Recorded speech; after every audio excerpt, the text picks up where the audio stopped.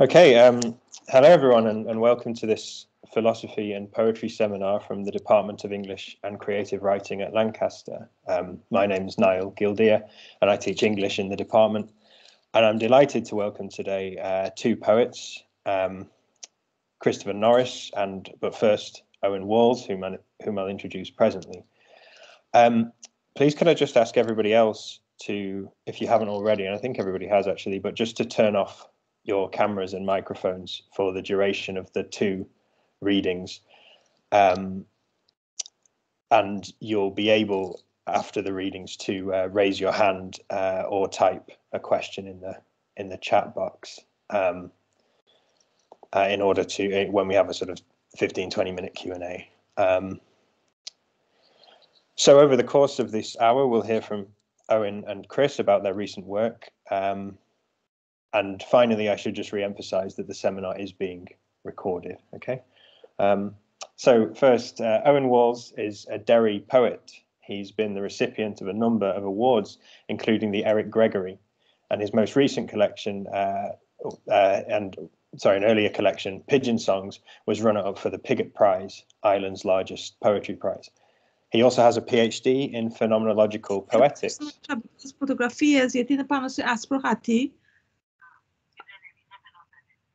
Όχι, μετά γίνεται καφέ το χατί, δεν γίνεται άσπρο. Anyway, θα σου στείλω να δεις πόσα φερετικά είναι. Could you kindly turn your mic off, please? Φυλάκια. Δεν πειράζει. Yes.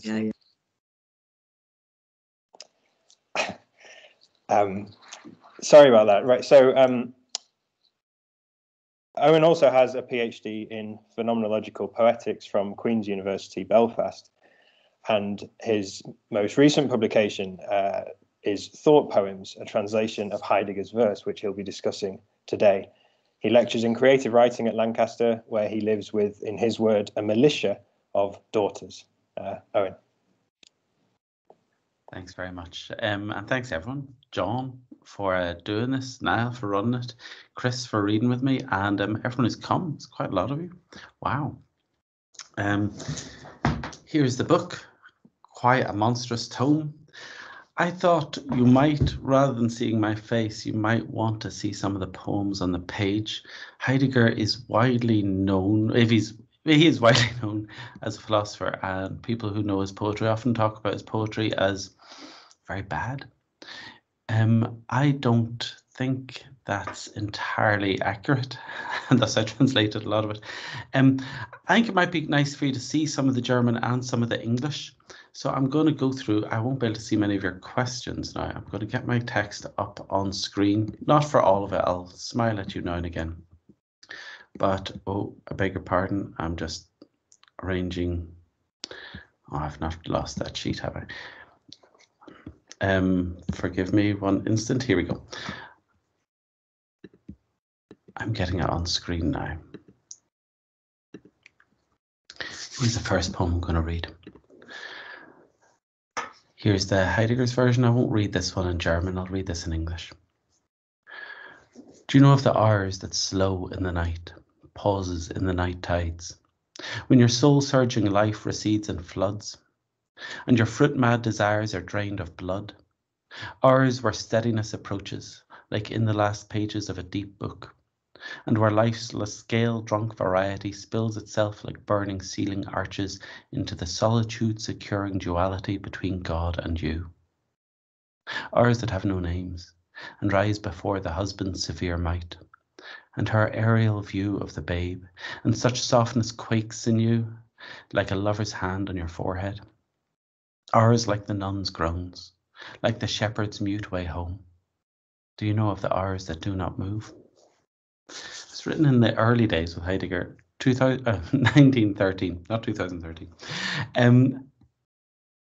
And yes, you can see some elements that come through in his later verse. There is a tendency towards some abstraction, I guess it's fair to say, but there's some wonderful phrasing. I think many people would be surprised at the musicality of his verse, and there was some resistance indeed from Heidegger scholars towards this being presented as if we can do a collection of a philosopher that celebrates the musicality. And yet, to be honest, he wrote this in verse, as you'll hear when I read some in German. They are primarily musical constructions, not all, but very often it's the music and the sound of the language he is attending to. And I think to neglect that is to enforce an act of violence on a text. Now, of course, there's other reasons for being suspicious of Heidegger, and I think I would be remiss, or at least I might be called up, if I didn't mention Heidegger's deep and nasty relationship with Nazism. And I know for many people that would be the end of the conversation. I think that I can understand why. And I think it's fair that people are suspicious, but I don't think that can be the end of the conversation. And so when I translate his work, of course, I think I've got to be fully representative of any elements that I find there and not oversell them, not try to redress or adapt his work throughout the whole collection. Of course, I was trying to be as accurate and precise to his work, but accurate and precise while also being accurate and precise to the music of his verse. But I also felt I had to be precise to anything I found that at all could be anti-Semitic. And so another reader I shared the work with thought this poem had anti-Semitic tones, and I can see where he's coming from. So I'm going to read it, not to celebrate it, but to warn you and to say that, yeah, these elements, while they're rare, and it's often been talked about how Heidegger avoided for most of his life addressing those elements of his thought, and so that often many scholars felt they've had to look for them. I'd say it's not that they're not present. And so another scholar felt that this showed some anti-Semitic tendencies. The faithless. You will not retain one more grain from your one-time authority, but perish barren in the bare exchange on the deck of lies, tricks, and treachery. Some of the language in that was found to be darkly reminiscent of, and there's here I've got, it's a commemoration for a boy who died, for a soldier, young soldier who died in the German trenches. Yeah, I would say it's fair to say there are elements of German supremacism in this. I don't find it pervasive of the text, and I think there's more to be said of the text. Of course, some people don't manage to forgive those elements of his text, and I can understand that, but I think there is a lot more to be found there as well. Is it influenced by it? I would say it's impossible for it not to be influenced by it in some way. Is it pervasively influenced by it? I'd say there's a lot to say about it. And even if it was influenced by it, I think that's still a good reason to look at it still and read it. I don't think we should stop reading things, especially when the far right is on the rise and anti-Semitic texts are on the rise across Europe again. Sorry, my book copies, maybe I'll stop reading them for a second. What I'd like to do, I'm sure many of you who come to Heidegger, many of you come to Heidegger at all, come to Heidegger for the philosophy. So let's look at one of his poems that is more philosophical and bent. Oh, my text is panicking. I may have to read this one. I've got the page number here. I may have to read this one from the page because my electronic PDF is having a panic. So this poem is called The Dawn of Being.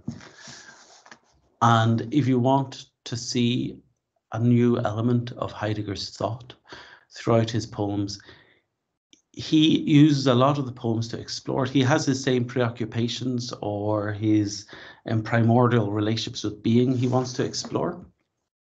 And in this poem, for example, The Dawn of Being, finally my PDF has caught up with us. We have an explication of his thought. If you're not used to German, you may not be used to how the first sentence here delays telling you the subject of the sentence until the very end. So here he's talking about the Greeks and how their perception of being, their response to being, even though it was at the primordial opening of being, prioritized vision as a way of responding to truth, or a way of responding to reality, and that has influenced us ever since. The dawn of being. Called into being, though first concealed, freed into the still restrained onset from the claiming, lacking faith in freeing itself, still long since hidden, yet once trusting the barely dared clearing of still obscure dispossession from the claiming, the Greeks are abandoned to their unique destiny. Free of the rise, exceptionally shy of the harvest, the gathering of all light into unobtrusive providence, and so first lightening a glimmer of light. Viewed from there, perceiving, and compiling swelled as the viewpoint of seeing, which alone allowed them to choose the optical sense.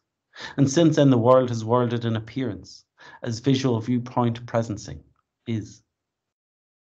So now future being remains determined, giving forth the appearance of itself, in constellations of thoughtless lights. In the measure of seeming self-exposure, recognition itself becomes catching sight, looking, entitlement to the appearance, bring it forth in perpetuity of continuing presence, having forgotten its origins in the thinking of early hidden poetry in the poesy of being. The future itself failed in owning truth since then, a forswearing of itself, only close with unfamiliar closeness to its own split. Sudden distances of nameless singles, after pure one-time spared dispossession. Perhaps the light, if not quite the clearing of the poetry of claiming, will be the dawn that still hides, the free of this freedom, which itself is not the truth of being. You'll see many elements there that run throughout the book. One is fair to say there's abstraction. And of course, this is often lauded. It's fair to say he wants abstraction often. That's not the end of abstraction, and he still constantly has a music playing through a lot of the verse. But he does want abstraction. He describes what he does as build laws addictin, imageless poetry. Writing poetry without images, which I would say is very risky, but it's an interesting experiment to write poems without images. But a lot of the time he does use images, and we'll look at some of them in a moment. But what you'll see here at play in this poem, which is dense and perhaps is easier to read than to listen to, you see Auden's language. He constantly wants to strange it, and this is true in German, not just in English. I'm by no means with my translations be perfect, but what I have been faithful to, as well as rhyme, is his deliberate audening of language. He wants it to sound strange in the ear. It's a deliberate technique he uses, commented on by Germans, by native speakers. I had my translations vetted by a lot of native German speakers, and yeah, if I made something sound too normal, they tell me, I'm sorry. It's odder in German than it is in English, and I have to again look at ways of reproducing his strangening of the language. But I'd love to look now at some of the musicality of his verse, because I think that's what people don't expect. They expect it to be very abstract. Now I'm going to read this one in German first. Listen to the density of rhymes. This is a small poem. It's quite a beautiful poem. He's talking about our turn, I guess, a twist that we make towards being, that turn when we go to think of existence in itself or being as a whole. But he does so through images, through small images of other kinds of twists that are similar to the twist he believes we need to turn towards being. I'll read it in German. Wände. Unscheinbare Wände, gleich dem Lösen einverstandene Hände. Wände aus dem Fassen in das Lassen. Wände aus Besitzen ins Gehören. Wände nahe den Blitzen, die zerstören wildes Toben. Je die aufgesperrte Stille loben. Wände, unscheinbares Fügen, dass sich alles wende, reines sich genügen, als ob nichts entschwende. Wände, des Ereignens Spende. And now in English. Twist, unobtrusive twist, like when warm handshakes slip, twist from grasped to unclasped, twist from possession to belonging, twist near lightning, from the destruction of a wild ruckus to suddenly revere silence. Twist, unobtrusive links, where all finds itself purely sufficient, as if nothing has left. twist, the claiming's gift. The claiming there, one of his words for event or coming. He used the word ereignen, a very strange word to translate. He takes out, I don't want to get too deep into the tectonics, but ereignis is a very common word for event, but for Heidegger it means also a taking possession of happening.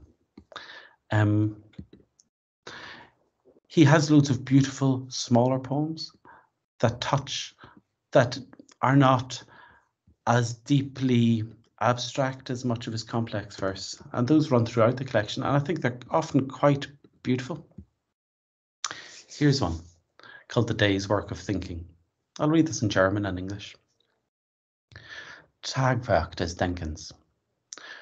Fügsamkeit der Füge, eine Sage aus dem Sein. Langsamkeit der Pflüge für die Satt auf Sternenschein. Einsamkeit der Hirten, eine unverjährten Pein. Tagwerk der Beerden, denen irre ungemein. In English. You'll see other common elements from his poetry, from primordial stroke, pastoral stroke, ancient portrayal of humanity, and lots of handcrafts, lots of craft workers. He really liked the idea of working with your hands. Of course, he's been claimed now by a lot of eco-poets, eco-poetry. Many people like to read eco-poetry into Heidegger. A Day's Work of Thinking. Deference of the joiner of one saga from being. Slowness of the tiller for sowing starlight seeds. Solitude of the shepherd of a pain without reprieve. Day's work of the bewildered, for them wildness extreme. Then there's lovely, really tactile poems too that go throughout his work. Here, I'll see if my PDF will panic. But no, my PDF survived. How wonderful. I think this poem is just great. I think it's a lovely poem, and it could have been written. Yeah, I'd happily read this anywhere, now or 100 years ago. The cabin in the evening. Far forest currents interflow, wandering the blue atmosphere. Symbols tug flights of swallows, unread in the air. One young yowl fades suddenly. Long stretched courtyards twilight into evening. The world grows free. Farmers hammer out their scythes. Stone flashes grey in the red. Wind seeps off into the quiet. Late light murmurs westwards. Will and mania sputter out. A slim deer draws to the spring. Over mountains the first starlight. Night hides its own brightening. Thinking settles, happy and shy. I think it's just gorgeous. I think, sorry, I know it's my translation I'm talking about there, but I mean the original as well. It just captures the images really quietly.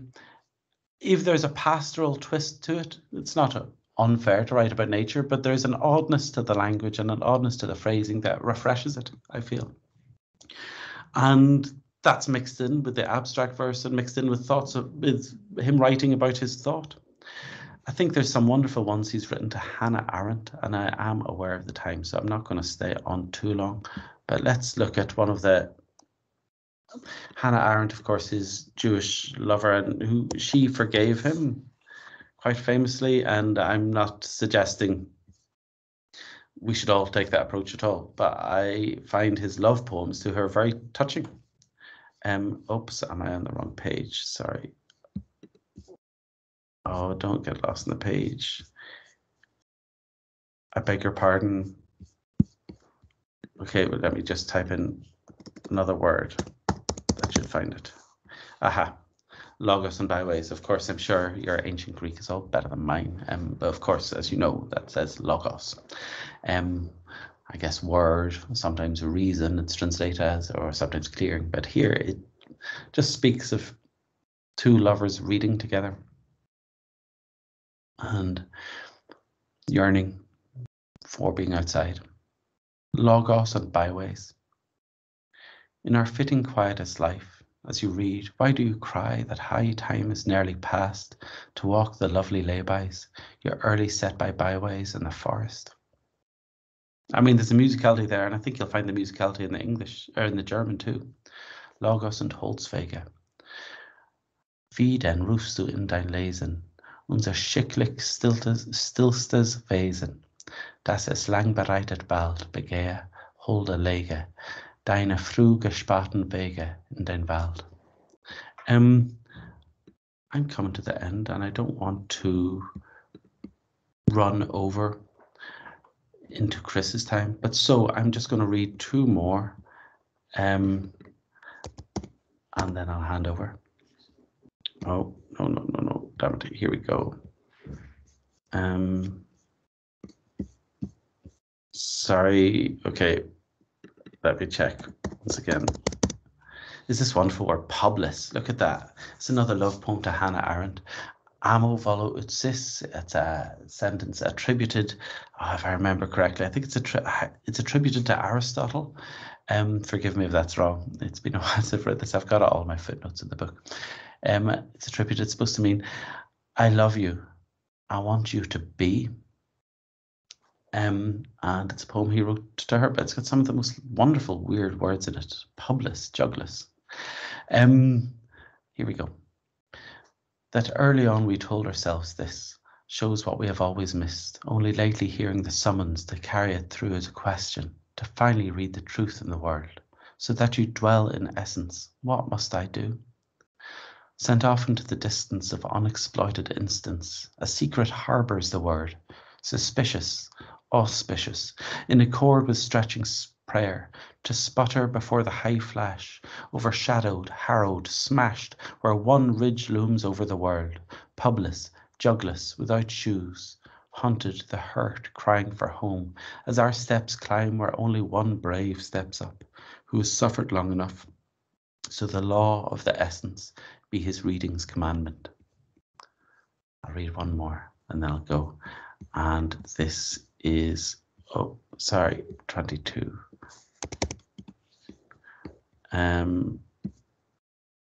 Okay, here it's in 21. Last poem. Just like to say thanks again for everybody. John, Niall, Chris, thanks very much. Somewhere a brook murmurs pensively in the night. Somewhere a young girl dreams away the hours, then jerks upright. Somewhere there's a search, like gloam in beeches and birches. Somewhere lies a discovery, the God-drunk soul, world overpowering. Thanks very much.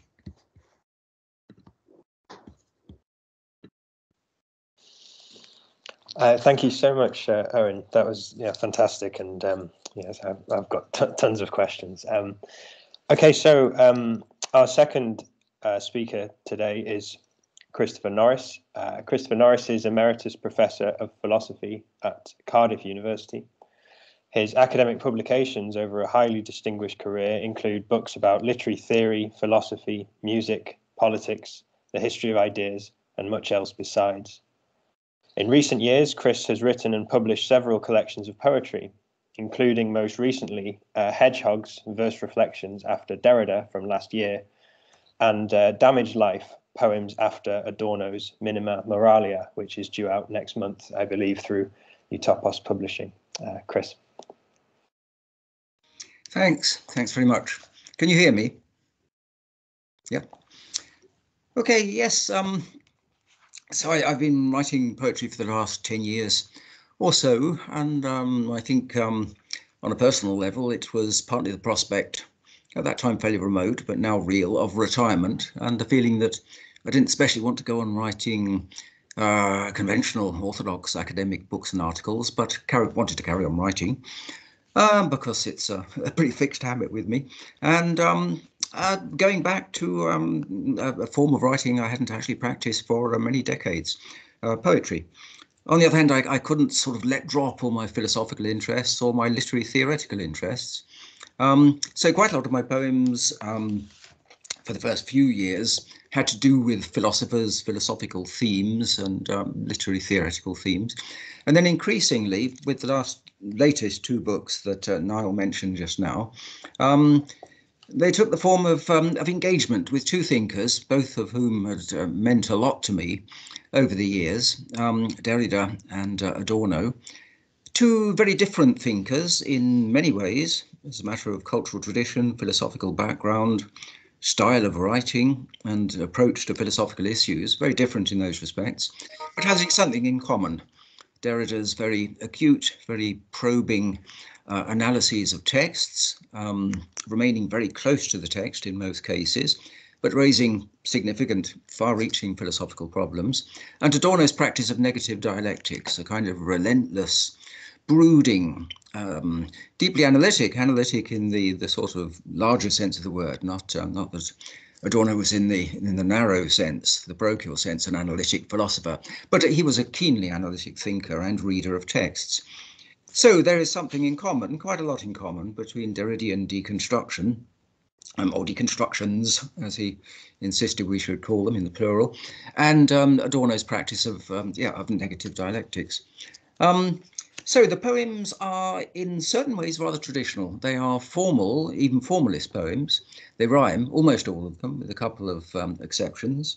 They are written in fairly tightly constructed stanza forms, exploring, quite a variety of forms actually, villanelles and sonnets, and you'll gather perhaps something of the range as I go along.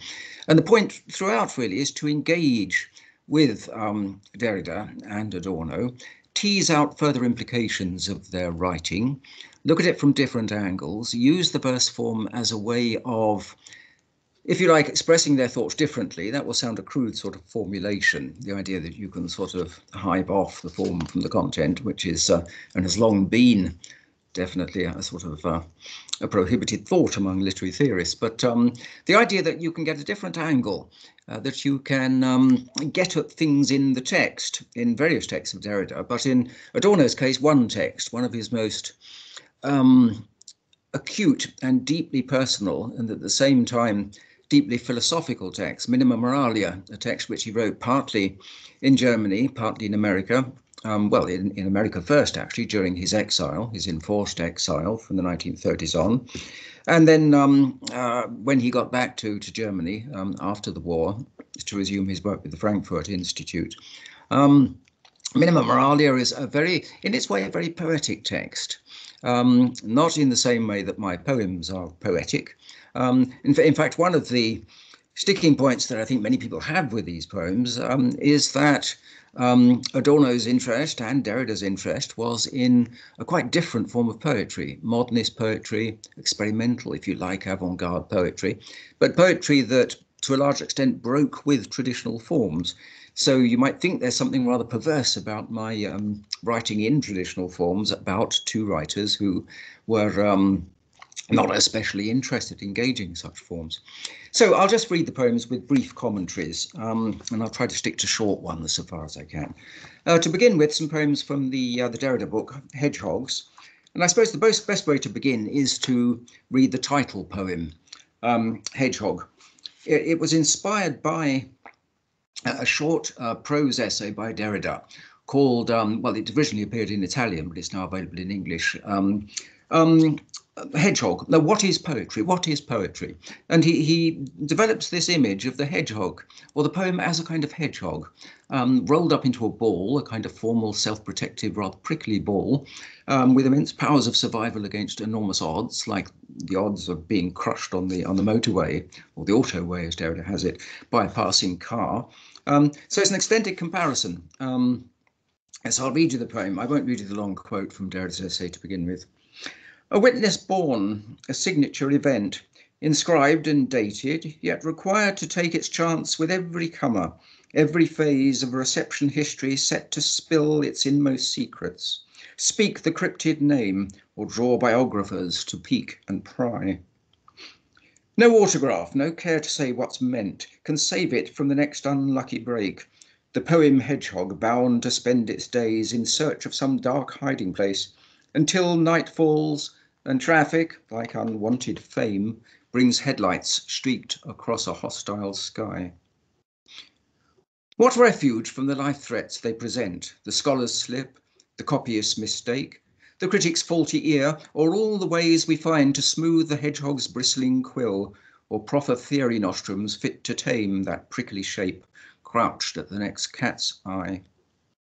A nightly cull, a routine accident, like first drafts dug out for promotion's sake, lines garbled, clumsy shots at paraphrase, translations botched, and all those overkill techniques to deal with poems lest they shame or prick the conscience of some driver by.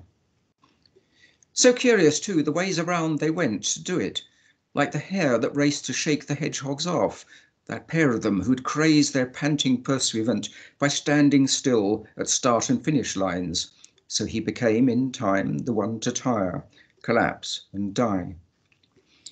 It does go on rather longer than that, but I'll break it off there. The rhymes might not have been clearly audible, but they're 6-line stanzas with 6 different rhyme sounds repeated from stanza to stanza. So it's a kind of gradual repeated pattern which builds up as it goes along. Let me read a series of shorter poems. These are sonnets and other short forms. They are based on Derrida's later books, a series of short books, well, short by Derridian standards, on themes like hospitality, forgiveness, the gift, and not so much, autoimmunity. And Derrida saw these as being paradoxical or aporetic, internally fissured, if you like, or self-contradictory concepts. And he found this a very fruitful way of thinking about, among other things, ethical issues. So the poems are intended to investigate the kind of aporetic logic that Derrida discovers at work in those words, and to give it a different form, look at it from a different angle. This one is called Hospitality. There's a brief epigraph from Derrida's text on that topic. It's as though the laws, plural, of hospitality, in marking limits, powers, rights, and duties, consisted in challenging and transgressing the law of hospitality, the one that would command that the new arrival be offered an unconditional welcome. That's what interests Derrida, this sort of contradiction between the unconditional, absolute, unqualified application of a concept like hospitality and the strictly delimited, contextualized, restricted sense of the word, which applies in practical circumstances. So here's the poem. No hospitality where every guest receives a ready welcome. Every host extends full liberty to make the most of every privilege. And where the test is that he count no protocol transgressed by those who count his claim an empty boast, unless they get to carve the Sunday roast, or bed his wife and daughter on request. No shame attached if every absolute comes hedged with rules, or every open door, you're welcome, has restrictions framed to suit the time and place, though purists may deplore such making do, and saintly types dispute such canny reckoning of the moral score. And here's one in a rather similar vein about forgiveness, another of these concepts, Derrida says, which suggests, and perhaps relies on suggesting, a kind of absolute conception of forgiveness, where you would forgive acts which were unforgivable in any practical sense, things that were so terrible, so unforgivably appalling, that they would lie beyond the reach of forgiveness. And so he's saying the idea of forgiveness is animated, it is given its significance by this sort of shadowy absolute that lies behind it, but all practical instances of forgiveness have to operate in a more restricted logic. To err is human, so the poet said, and followed up, but to forgive, divine. For gods alone it holds, his noble line, since human means mock godlike. If we're led to think forgiveness absolute, instead of always having somehow to combine the tribute laid at that unearthly shrine with what gives humankind the go-ahead. Yet how speak of forgiveness if it goes no further than the guilt remission due to equals, paid as debt or duty owes, and so forfends all thought we might outdo in grace or gratitude. God only knows what workings out of cost and revenue. And the last of these short poems on the themes of these late short books by Derrida, The Gift. This is a quote from a book of his called Given Time. For there to be a gift, there must be no reciprocity, return, exchange, countergift, or debt. For there to be a gift, it is necessary that the donee not give back, amortize, or reimburse. This is a sestina. though like most of my, it's not Sestina, no, not at all, it's a villanelle. It goes on slightly longer than a villanelle should. What's in our gift has naught of giving's grace. No gift but drives the donor to excess. Give faster, give big time, lest you lose face. Just trading gift for gift won't hold the pace when rivals are up trading more for less. What's in our gift has naught of giving's grace. Spend within means and you'll have quit the race. Just blow the lot, no time to second guess. Give faster, give big time, lest you lose face. That double entry stuff won't help your case when balanced books find no one to impress. What's in our gift has naught of giving's grace. Where spendthrift speed, the thrifty must give chase, or raise the stakes with all that they possess. Give faster, give big time, lest you lose face. Potlatch, not potluck. Here the winner's place is theirs who take most risk with least redress. What's in our gift has naught of giving's grace. Yet its gifts offered in that hyperspace beyond all recompense that the gods bless. Give faster, give big time, lest you lose face. Then you'll give more than's good for you. Embrace the supererogatory and stress. What's in our gift has naught of giving's grace. Give faster, give big time, lest you lose face. I'll read, I must read really, because otherwise I'd be rather dodging the issue, since Heidegger and Derrida are in question here. The poem about Heidegger, about Derrida's reading and Derrida's lifelong engagement with Heidegger, including the political issues that we've heard about already. It's I should say that my poems are not Heideggerian. In fact, they're very un-Heideggerian in a way. They are, like Heidegger, very much concerned with language and with the truth dimension of language. But if they take a lead from anyone's thinking about language, it's from the thinking of William Empson, especially a book of his, not his best known book, 7 Types of Ambiguity, which is a wonderful book about, almost the whole range of English poetry, really. But his book, The Structure of Complex Words, which I read early on, which left an immense impression. And these poems were partly written as a way of trying out Empson's analyses in that book, The Structure of Complex Words, as not a method for writing poetry, but an approach to writing poetry, which engaged with language at the level that Empson describes there. It's a level of what he calls implied statements in words, the way that a single word can compact or encode or epitomize, contain within itself structurally as a kind of implicit semantic structure, whole complexities of meaning. It's neither he broaches in 7 Types of Ambiguity, but really works out in a very intensive theoretical form in this later book. And one of the reasons I've stuck to rhyme and would make, a principle of this in many ways, is that rhyme words can be used in a very complex functional way, not simply as decorative forms of language, but as a way of structuring the poem and building on complications, and in a way that I think is closely related to what Derrida is doing in those late texts on concepts like forgiveness and the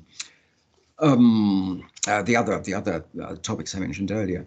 Yeah. So what I'm doing really is in a sense the opposite of what Heidegger does. Heidegger broods in a very productive, very poetic way on the etymopoeic residues in words, on their early meanings, their history of meaning, in this constant questing back for some kind of truth, if you like, a primordial truth. That's there to be found in language if you quest back for its early usages. What Empson gives us is a way of thinking in and through complex words that I think can be promoted and intensified and explored in a very creative way through partly through rhyme and partly through various other forms of verbal patterning. So this is the poem about Derrida's Heidegger, if you like. It's about Derrida's readings of Heidegger and the problems that Heidegger presented him with. A flat-out use where mention once sufficed. Here Dasein seal its pact as quote marks fade. What choices resonate in that word, Geist? Till then he'd merely cited it or diced with portents like the Berlin motorcade. No need for use where mention once sufficed. Lip serve strange gods, placate the Antichrist, stay safe and keep your trump card yet unplayed. What choices resonate in that word, Geist? The rectoral address it was that spliced your Dasein's Fraga to the boot brigade, a flat-out use where mention once sufficed.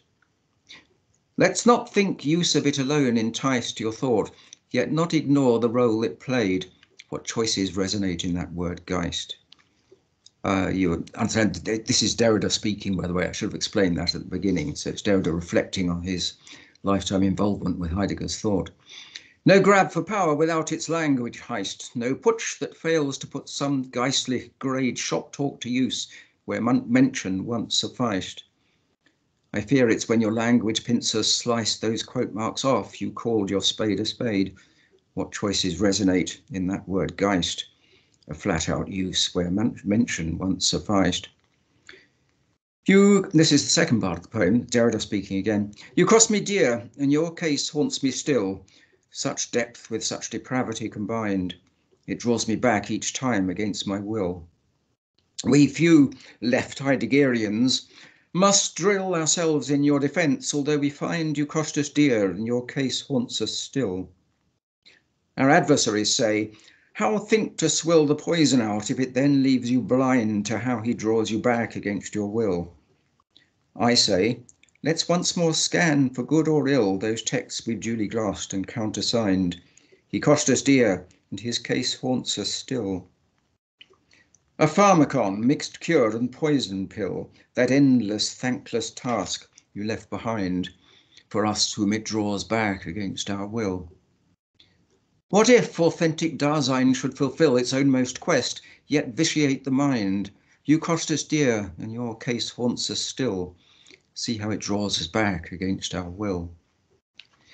So I should move on to the Adorno poems now. Will you give me a warning, 5-minute warning, Niall, when I'm 5 minutes off my allotted time? Yeah, I mean, maybe if you could do about 5 minutes on the Adorno, would that be about right? Okay. Do you think? Yeah. Yes, that's fine. That gives about 10 minutes for questions or something like that. If that suits you, great. Yep, that's absolutely fine. Yeah. Okay, I'll read a few short poems. They all have epigraphs from Minima Moralia, from the Adorno book. This is a short epigraph. The splinter in your eye is the best magnifying glass. Its truth's distorted form they magnify. No shard so small it leaves the optic clear. A gift, those splinters lodged in the mind's eye. Your views are error-prone, but truth can't lie. Sight lines locate obstructions far or near. Its truth's distorted form they magnify. Light bends at speed, but these it can't get by. Wave blockers, mote or beam that interfere. A gift, those splinters lodged in the mind's eye. Thought's optics tell us certain laws apply. No room for pleading just my viewpoint here. Its truth's distorted form they magnify. Trust lenses crazed or cracked to show us why things aren't and cannot be as they appear. A gift, those splinters lodged in the mind's eye. Take your first test results and then retry the test with splinter plus good optics gear. Its truth's distorted form they magnify. Those false beliefs you're eager to deny have their close analogue in vision sphere. A gift, those splinters lodged in the mind's eye. For that's what best enables thought to vie, sight primed with ideology's false steer. Its truth's distorted form they magnify. Let thought find out where sight lines went awry, and vision compensate where mind tracks veer.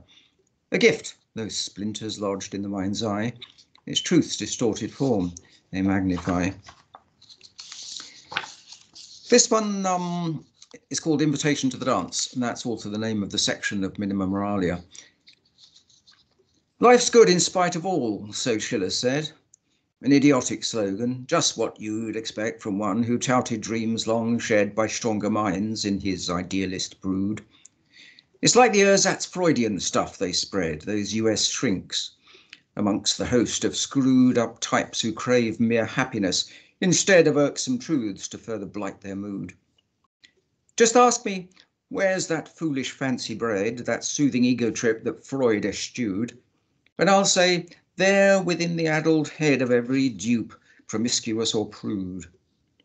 No wonder they're so grievously misled, the witless Disney dreaming multitude, who think that if things just work out in bed, then they can quit the drink and comfort food. In truth, it's Freud's enlightenment they dread, his knowledge of that old, unceasing feud between the life and death drives, whose dark thread he traced through all the lives it snagged and skewed.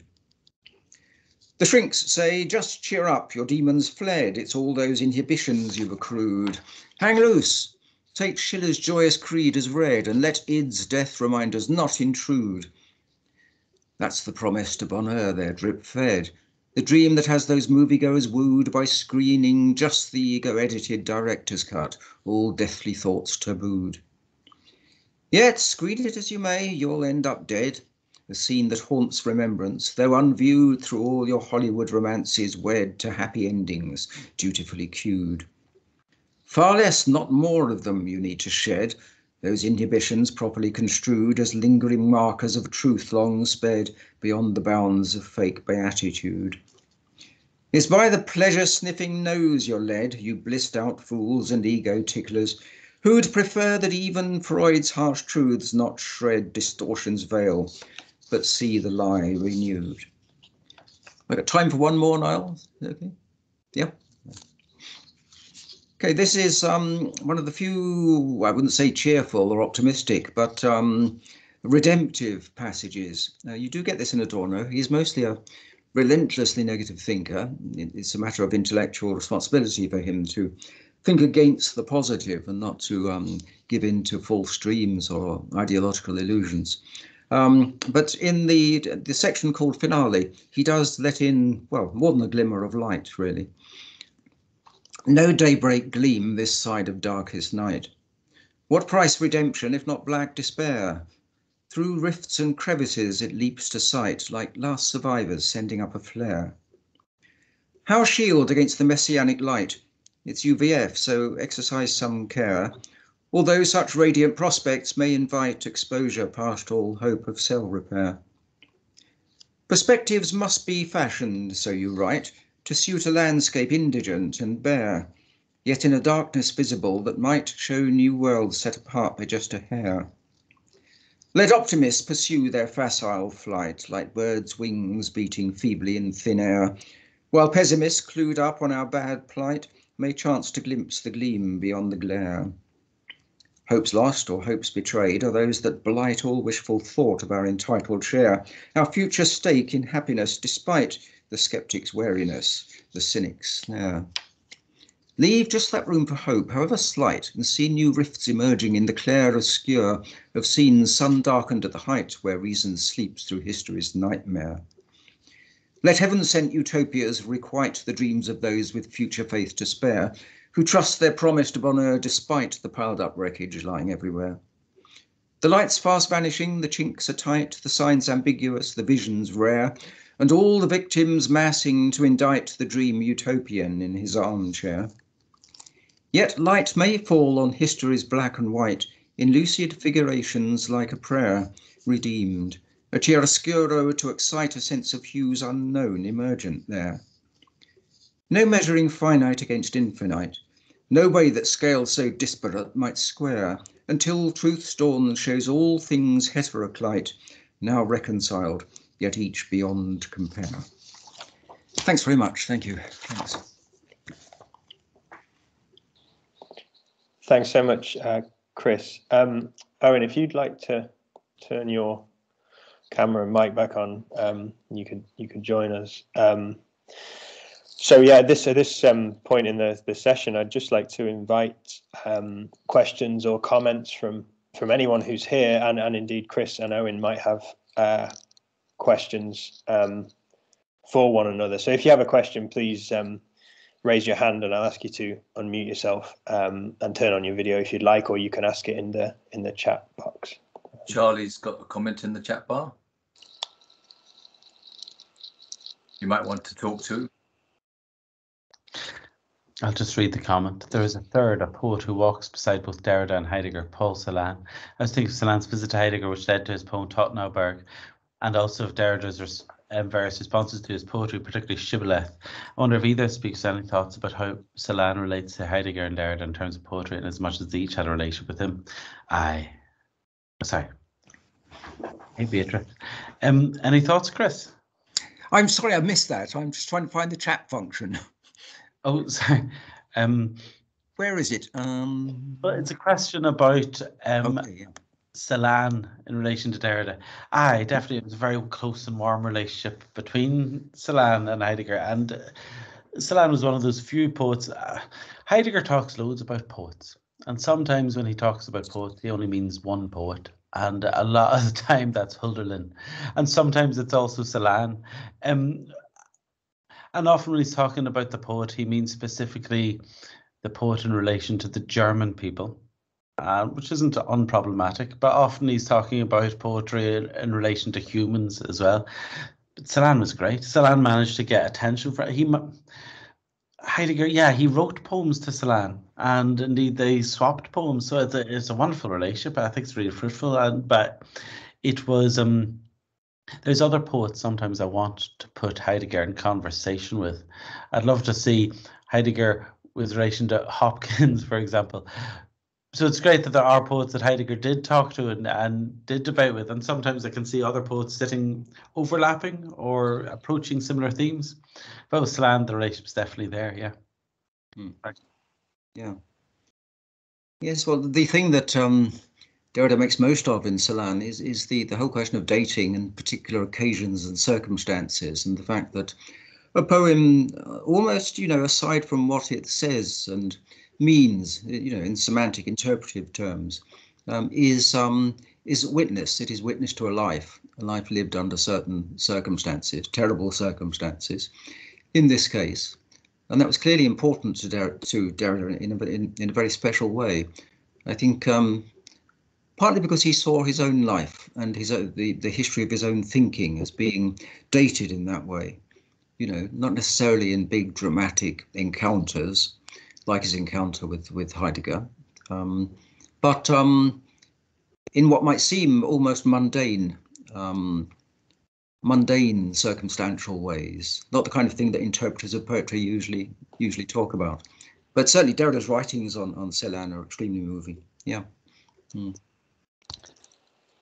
Owen, could I just ask you, and these are really, John, actually, we'll hear from John first. You've got your hand up.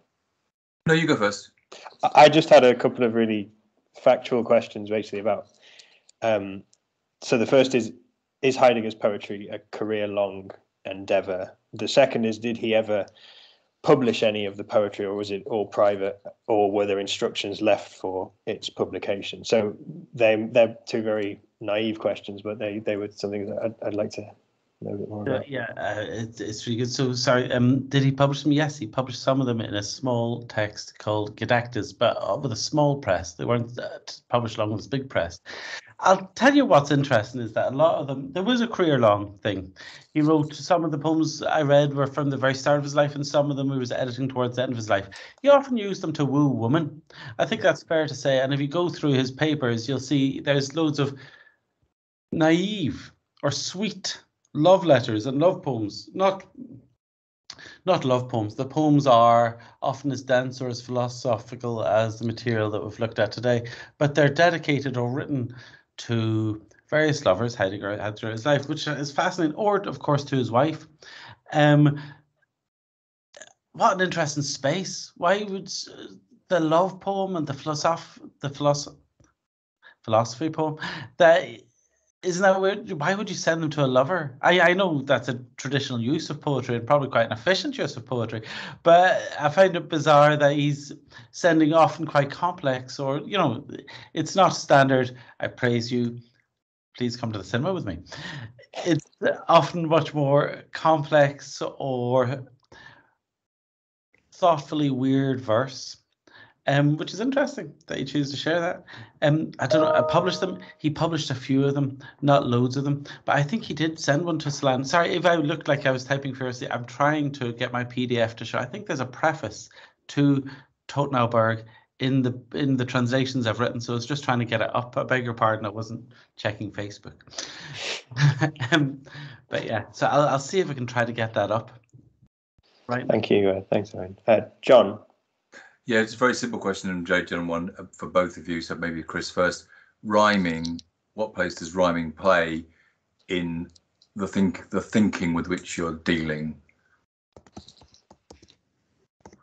You mean not so much in my writing, but in Derrida and Adorno? No, in yours. In mine, okay, yeah. You're dealing with rhyme and superimposing it, as it were. What work are you doing, as it were?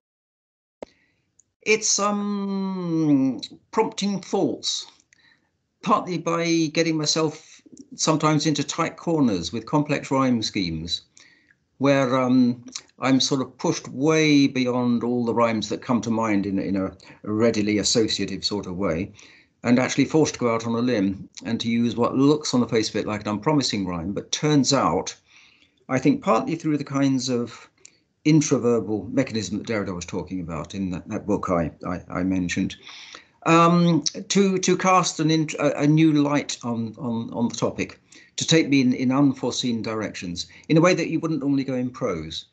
You know, generally speaking, when you write a piece of prose, be it a critical essay or a philosophical article or whatever, then you know pretty much where you're going, and language does pretty much what you want to do.